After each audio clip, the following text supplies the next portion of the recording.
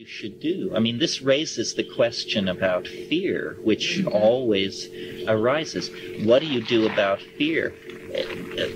People who claim they never experience fear around these psychotropics are not fully in touch with the modality of what's going on. What do you do about fear?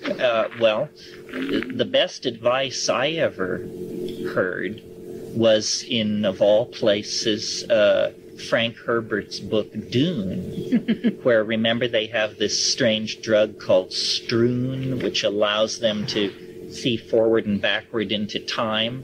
And he says in there, he says, fear comes like a wind.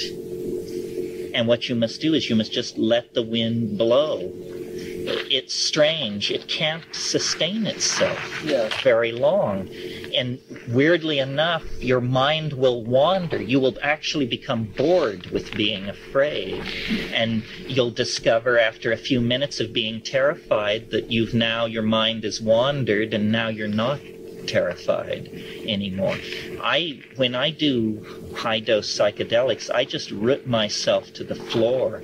I have a rule of not moving, because moving is a kind of distraction, and you have to go into it. But learning not to be afraid, it's easy to say, but it's hard to do. But you have to discipline the hind brain. It's the hind brain that presents you with this fight or flight thing.